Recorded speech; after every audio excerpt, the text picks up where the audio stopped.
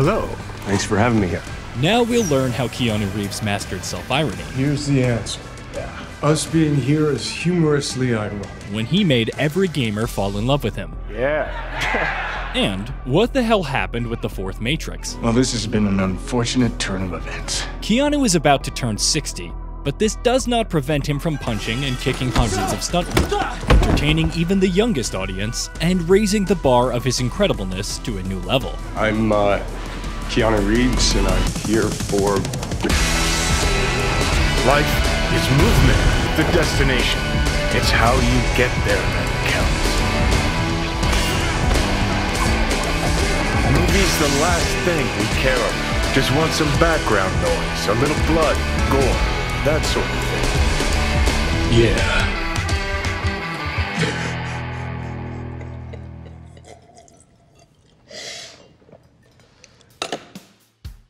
Let's move on to 2019, which began with another John Wick film, the story of an ex-hitman who went to take revenge on robbers who killed his dog. In the process, he turns into an entertaining weapon of mass destruction. As the actor declares, the inspiration for filming the third movie came to him in a dream. Yes, I had a vision after Chapter 2 that I saw John Wick in a suit walking in the desert. And I shared that with the director Chad Stahelski, and he went, "That's a good idea." Some projects in Hollywood wait for the green light for decades.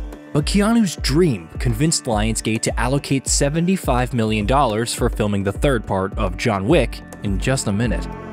I'd never been to the Sahara, but to go there, what a magical, amazing, profound place. The script was entrusted to the irreplaceable author, Derek Kolstad, who created a fantastic world of killers, hotels, and gold coins. Derek did not limit himself to the scene in the desert and expanded the number of locations to an unprecedented scale. Wick seems to have made it his goal to whack someone in every corner of the world in this installment.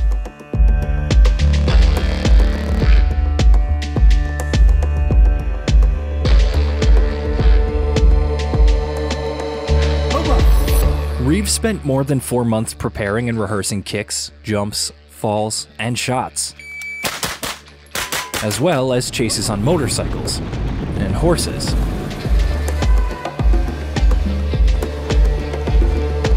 Chad Stahelski has been working with Keanu since the first Matrix, so he's always looking for new challenges for the actor. And that was, next level. But Halle Berry, who played Sophia, a cold-blooded hitman, John's friend, and avid dog lover, noted that she never trained so much for a role. During the course, the actress even broke 3 ribs. I broke 3 ribs. What? Film when I was rehearsing for John Wick. Chad hates when I bring this up. I thought I was going to get recast in that very moment. I thought, fuck, no. I'm out of the movie. They're going to replace me because, you know, the show has to go on. But to Chad's credit, he waited for me. The experience of using a weapon and interacting with 4-legged actors was also new for Holly. She started training courses half a year before the filming began. Dog trainer Andrew Simpson, who previously taught direwolves for Game of Thrones, helped her tame the beasts. According to the plot, Sophia definitely manages 2 Belgian Malinois. Yes, I was also sure that they were German Shepherds, but no. This is a separate breed usually used for police service. We see only 2 dogs in the frame, but on the set, they had to deal with 5 Malinois at once. While Halle Berry was cuddling with the doggies, Jerome Flynn prepared his groin area for them. Yeah, that's gonna be a new experience for me.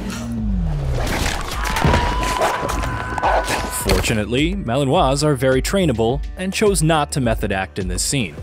Fantastic. And John's new dog became the crew's favorite pet on the set, maybe because his brutal attack looked like this. Is that the dog? He likes you. Oh, me? I'm more of a cat person myself. Mark Dacascos played a cat person, a skilled cook, and deadly hitman Zero. His character deceives expectation by turning bloody battles into funny sketches. Mark learned about his part's significance only a few days before the shooting began, so he built the image on personal traits. For example, the fact that Zero is fanatical about John directly refers to Mark's confession that he is fascinated by Reeves' talent. I gotta tell you, I'm a huge fan. John Wick. Keanu replied that Mark's professionalism and incomparable combat skills pushed him to work even harder in the battle scenes. The result of mutual respect is most clearly visible in the fight in the glass room.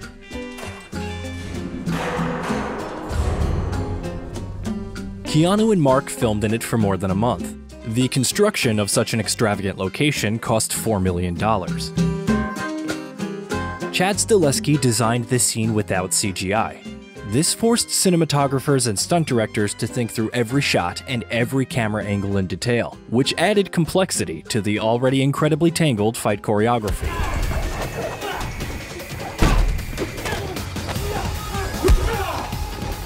The sheer number of professionally rehearsed and recreated fights in the film is also impressive. In the first episode, Keanu beats Boban Marjanovic so hard that I think Anthony Davis feels avenged. How about that?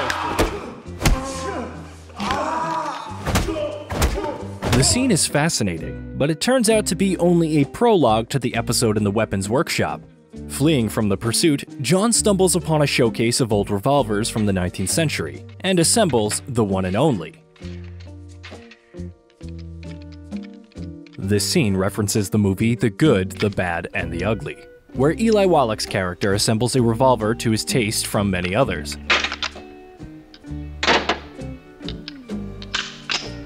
The scene is also notable for the elaborate choreography and the impressive number of various weapons, which, piece by piece, move from the store shelves to the bodies of the pagans with whom John fights.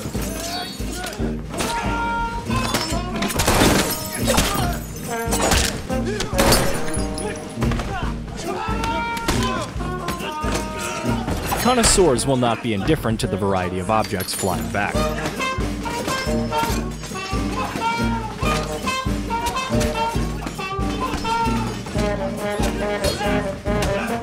These episodes are mesmerizing and can be used as a substitute for adrenaline during reanimation. Still, someone threw a fly in the ointment, where ointment stands for the first-class action and fly stands for the 90s B-movie vibe. Maybe it's an homage to Arnie and Sylvester's golden era, but John and Sophia's enemies in the Casablanca scene help to kill themselves. There is a saying, don't bring a knife to a gunfight. So the bad guys miss the point of that saying and rush at the shooters with their bare hands. The bad guys must have missed the memo on that one. Some guys appear as if straight out of a video game, biding their time on a loop in their idle animations. These Street Fighter-esque villains are desperately waiting for their turn of demise, and with Sophia at his side, John enters the scene like a rock star, racking up his number of victims with flair and finesse. By the way, during the duration of the film, John single-handedly killed 90 people, but considering their lack of equipment and zero motivation for life, there could have been more. Yeah. The epic self-slaughter in Casablanca goes into the delirium through which the third film exists. The scene is in the Sahara Desert. Here, John Wick is so cool that it seems he tries to fistfight the heat. But the main character loses his will to live in the next few minutes.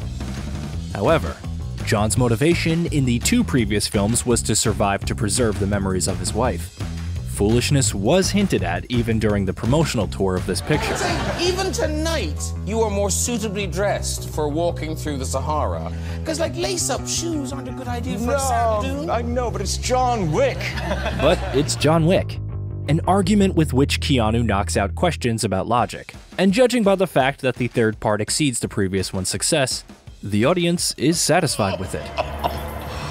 Oh, John fucking Wick. The film was released on the big screens on May 2019 and received mixed reviews, dividing critics. Some admired John's berserker walks through enemies, others were indignant, but to each his own. I hope that the sequel, which is expected in 2023, will not make the viewer ask too many questions about what will captivate and immerse us in the adrenaline-fueled adventures of John Wick. You ready, John? Yeah.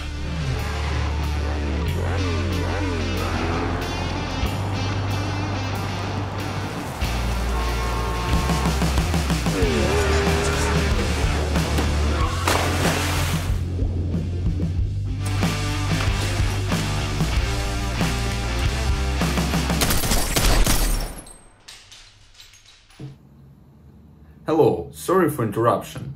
I'm Yevgen, Kolo Kino channel creator, and I'm here to ask you to support Ukraine. I know that news about our fights and struggles are not so entertaining anymore, but we are taking this battle for almost a year right now, and we need your support like never before. You can spread the news about Ukraine in your social media, or you can help us financially.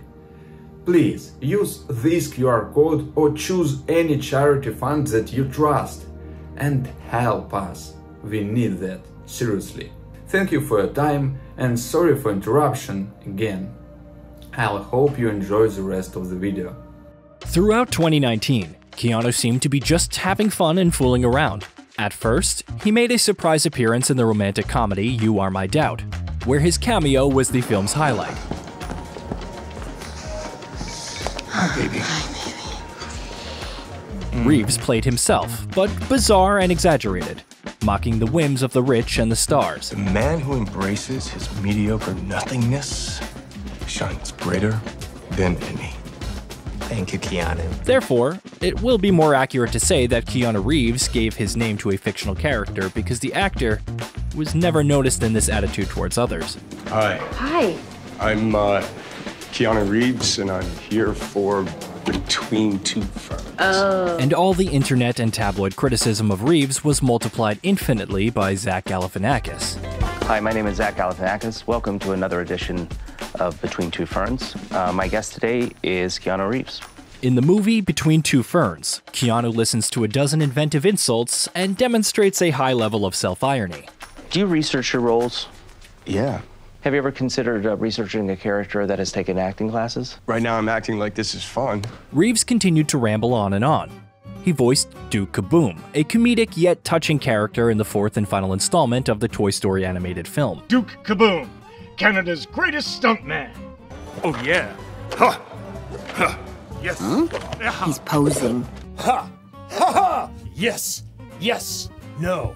The actor developed a special connection with Duke, which Reeves has reportedly admitted in interviews. And I don't know what it was, but I instantly connected to Duke Kaboom. That doesn't make any sense. It turns out that Keanu decided to play himself again, but this time disguised in CGI. I'm Duke Kaboom. Oh man, I can do this. By the way, the pose the toy constantly repeats is also a gift to Duke from Keanu. Once, while working on a role, the actor jumped on the table and began to wriggle. This plasticity was later reflected in character. Duke, we need to... Hold on, one more. Oh yeah.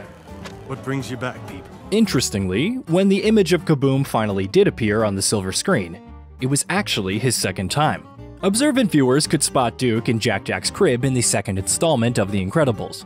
Kaboom was an Easter egg and appeared there only for a few seconds. However, the character's sad story has nothing to do with his stay in Jack's crib.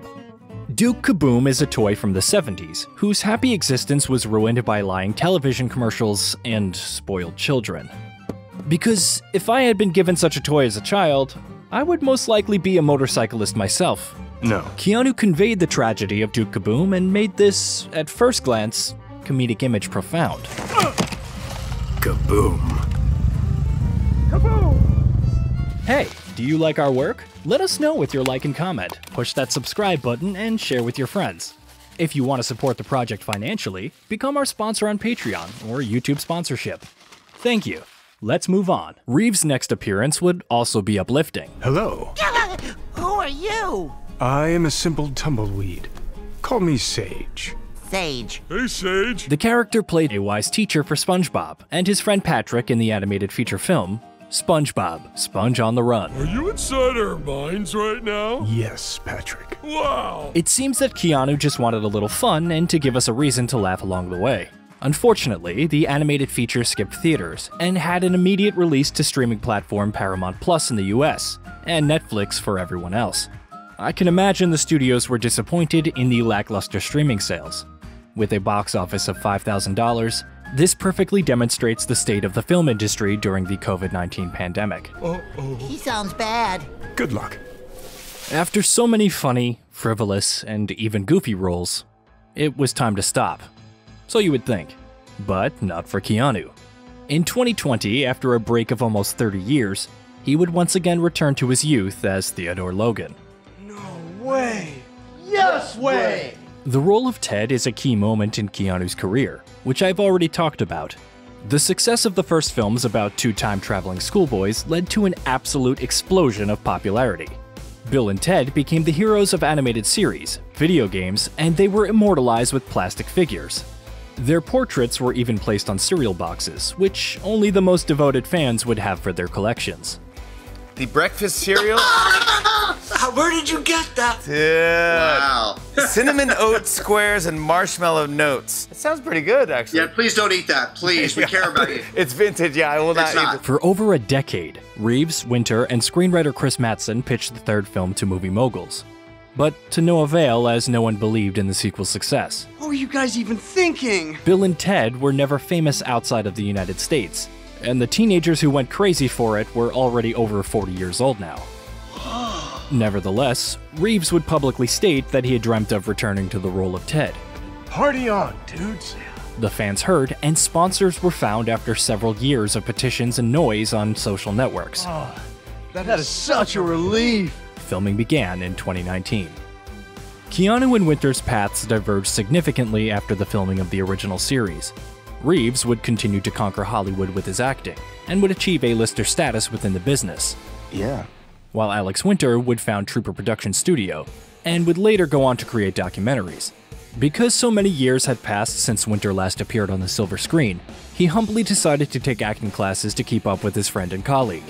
Yeah. In the new story, the friends must save the world again by performing a song that still doesn't exist.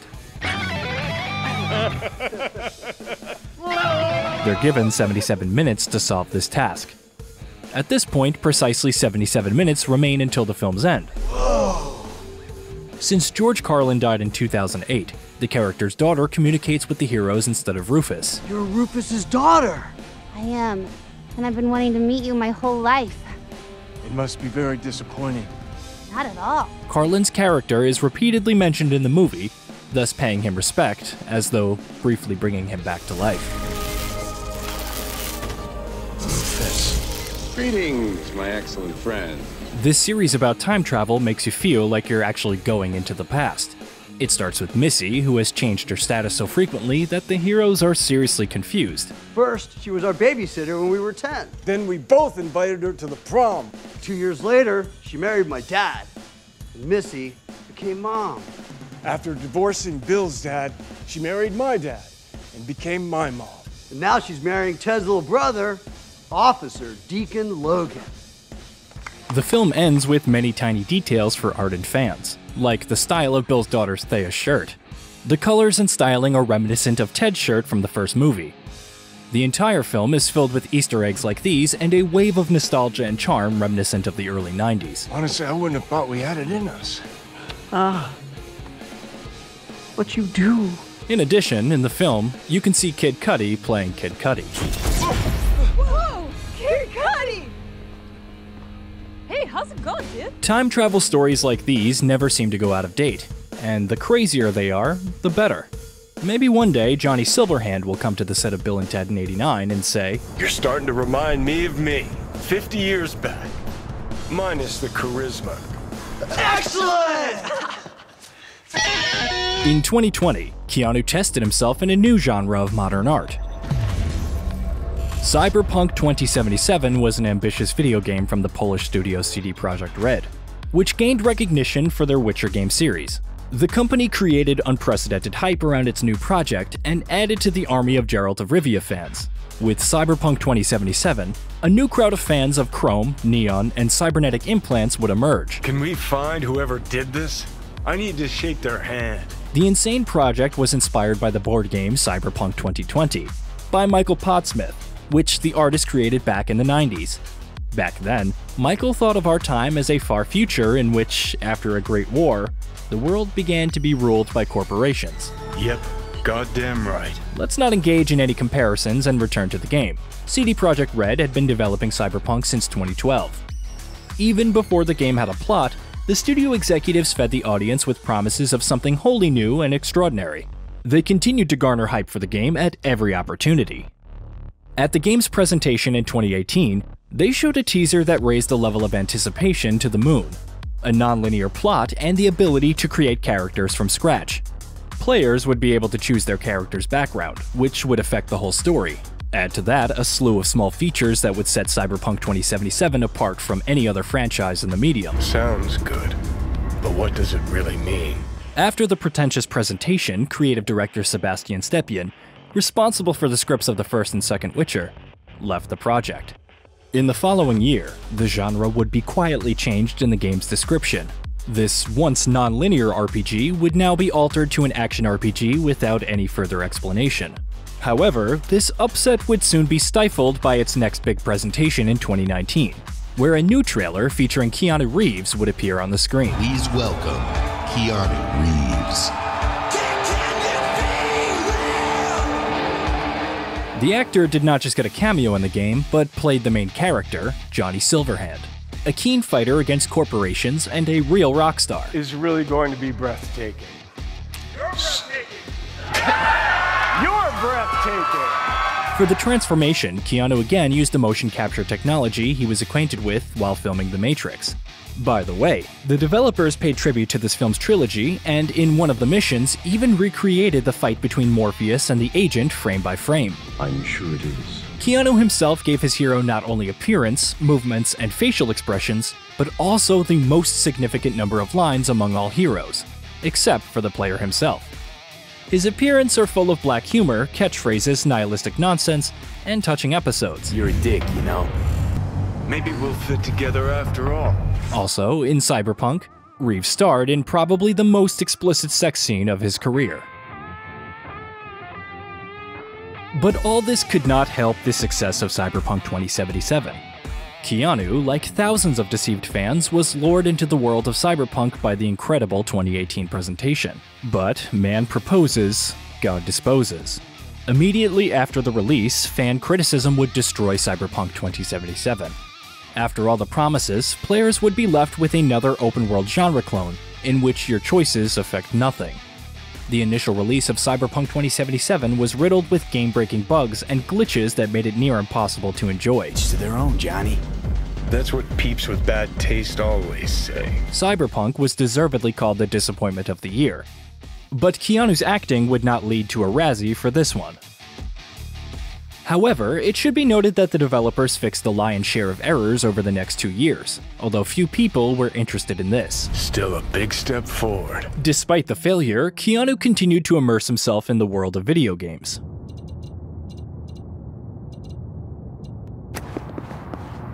No, I'm not talking about a cheap attempt to cash in on the John Wick franchise.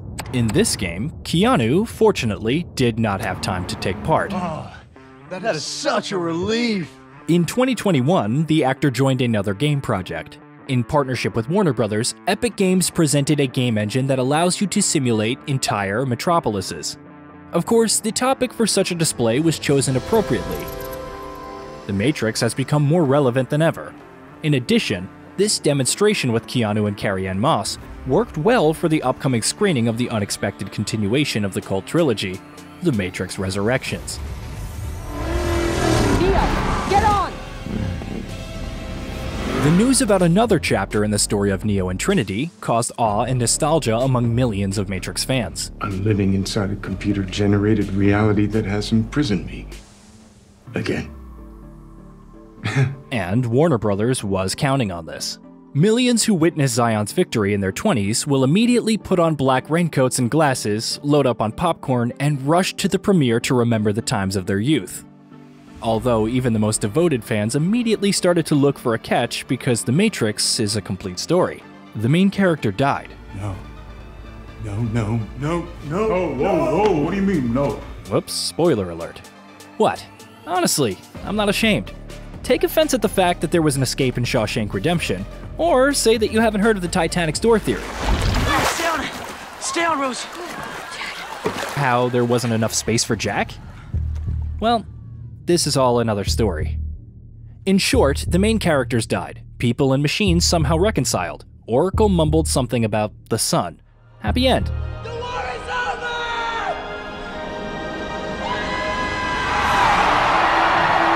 And here is not just some new story in the movie universe, but a sequel where there will be Neo and Trinity. Do you also doubt that something will come out of this? Yeah. But the fact that Keanu and Carrie-Anne Moss agreed to participate gave hope that a miracle might happen. Looking ahead, here's another spoiler for you.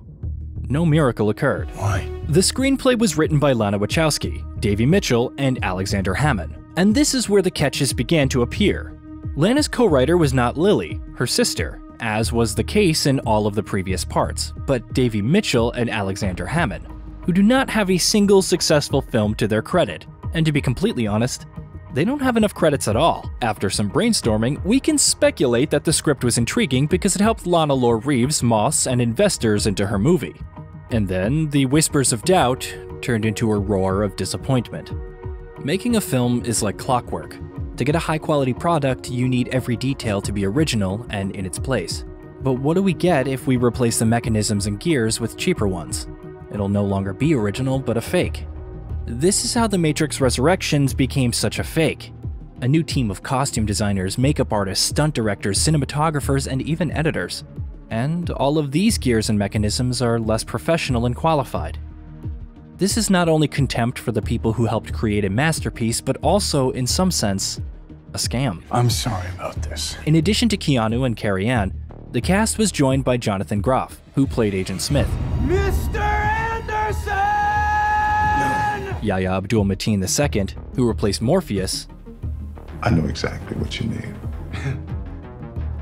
And Neil Patrick Harris, who was prevented from showing his talent in the role of mysterious psychologist by a lack of musical numbers. How dramatic. Of course, this is not the entire acting ensemble, but even after such an odd brief list, we can doubt the professional abilities of the casting director. Likewise, studios skimp on projects when they're unsure of the potential of sequels and try to tighten their belts to guarantee profit at the box office. Oh, no. I don't know if Lana Wachowski knew it, but she failed to create a Rolex. Instead of an expensive Swiss watch, she gave us a fake one bought from a street swindler. I won't get into a detailed comparison of the trilogy and the new part. Thousands of angry critics have already done it before me. Let's just put the fights against the Merovingian minions from the second and fourth parts side by side.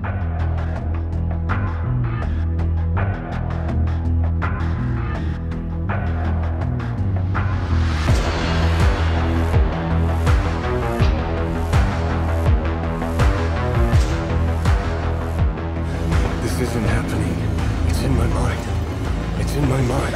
The release of the fourth Matrix was delayed due to the pandemic, and the premiere took place on December 2021. The film was drowned in harsh reviews, and given the above, this is not surprising. Yeah, we kept some kids entertained. So worth it? But let's not talk about the sad things. Even though Keanu has not been making the best films in his career lately, there is reason to be happy for him. After many years of solitude, he finally appeared in public with his girlfriend, writer Alexandra Grant. In 2011, Reeves presented his first book with her, and now they pose together on red carpets. And it seems he's no longer the sad Keanu on the bench. Well, isn't that great news? This is the best thing I've done in a long time. In the summer of 2022, the cartoon DC League of Super Pets was released in cinemas, where Keanu voiced Batman. So, you are a dog. I am the Batman. This cartoon is perfect for cozy family viewing, combining non-trivial humor, an exciting plot, and charming animation. The charismatic voices of Kevin Hart, Dwayne Johnson, and a dozen other famous Hollywood celebrities will not leave any young and adult viewer without a smile. It's true. Keanu is also preparing for a promotional tour for the fourth installment of John Wick. There are already rumors about the fifth installment of the franchise. I'm going to need a gun. If this is not enough, Reeves delighted his most loyal fans by returning to the role of John Constantine. We are waiting for a new chapter of the Demon Hunter's adventures next year. Also, Keanu will return to the bug-fixed world of Cyberpunk, where he will share the motion capture stage with Idris Elba. Oh, that's too good. It seems that you can finally rest easy for Keanu Reeves.